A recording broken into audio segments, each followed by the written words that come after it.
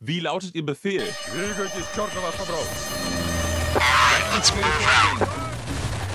Haltet euch bereit.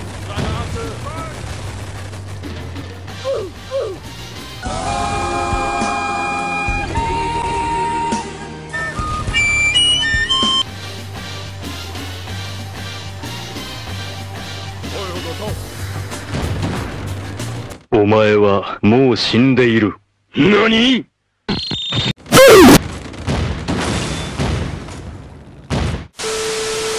Welcome back, Commanders, to another unit review. Today, we are going to review on one of the best infiltration units of the Osthere. The Fallschim Judges. No, not that one. I mean this one. Actually, Fallschim Judges and Fallschim Troopers are still the same, though there's no such thing as Fallschim Troopers.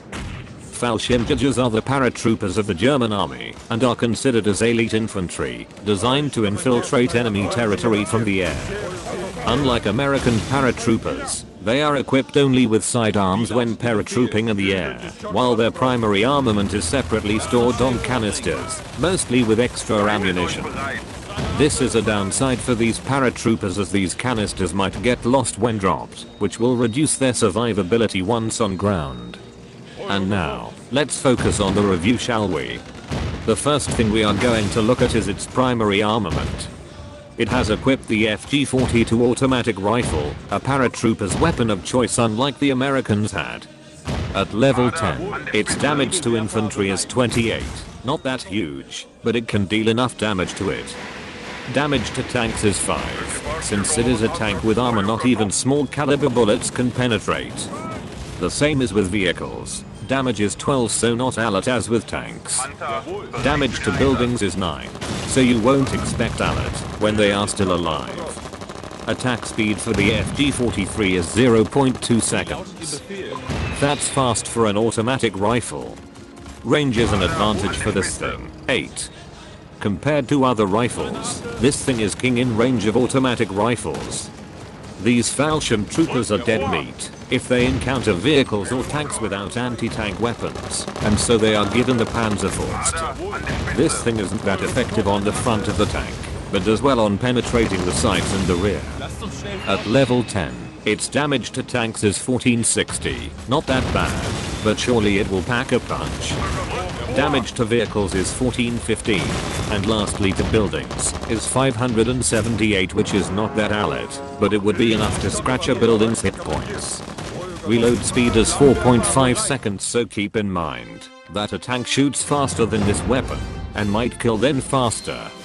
Range is 11, pretty balanced for a weapon that can damage tanks more than it can do to buildings. And now, for its hit points.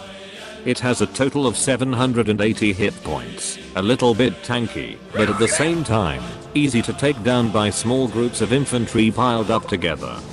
Unit count is 3, which means that they will pack a punch if focused on one enemy at a time. Its speed is slow, so it can keep up and support with tanks at the same time.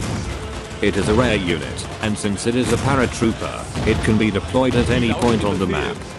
And lastly for the day, I think the assault tactics is better with these Fallschim Troopers, as passive effects for them include a plus 20% increase in hit points, and they are given the STG-44, a highly powerful assault rifle used by infantry who are deserved to be elite. This gives them a fighting chance against any enemy infantry threat, and they might even take them down by themselves. Active skills include tactical bombing for aerial support and, of course, threatening flight to confuse enemy units, and your units will take them out without a threat on them fighting back. Advice: use them as frontline units for your tanks, as they serve as a distraction for incoming enemy tank destroyers that are aiming to destroy your tanks. That's it for today's unit review. As always, I will see you next time, Commanders. Like, comment, and subscribe to the video.